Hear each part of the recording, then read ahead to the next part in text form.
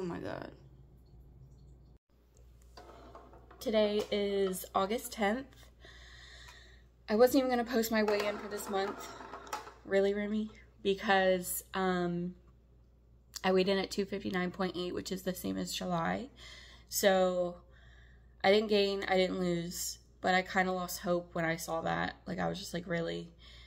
I kind of started eating pretty bad at the first week of this month, like the 1st through like the 5th, but I'm back on track.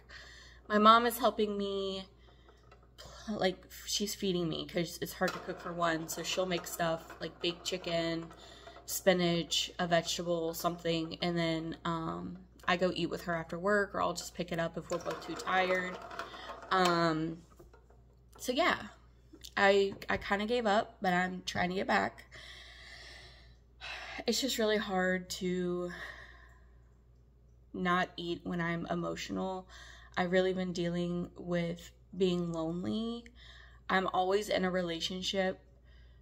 Like, even if a relationship ends, I usually, after a couple of months, I'm on dating sites, I'm going out trying to meet someone, and then I'm right back in another relationship. But like I said before, and my mom has even agreed and said, at least take like 6 months. I'm going to try to do a year to just get myself under control, lose the weight, get my eating under control, get my mental health right. And then if somebody comes into my life, so be it. They're meant to be there. But I'm not focusing on dudes right now. I'm really trying hard to focus on myself because that's the most important thing. And I love myself. I just hate my habits, you know, eating bad foods and going to Starbucks, going to Dunkin'. I was doing that at least once a week, and I'm trying really hard not to do that anymore because I always get like the caramel macchiato iced, and that's like whole milk, so that's fat.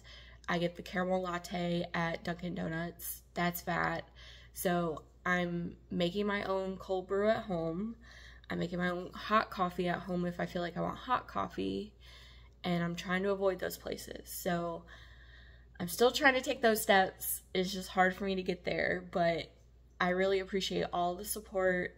You guys are motivating. I'm finding motivating TikToks and Instagrams that are helping me, and I know I can do it. I just have to stick to it and be consistent.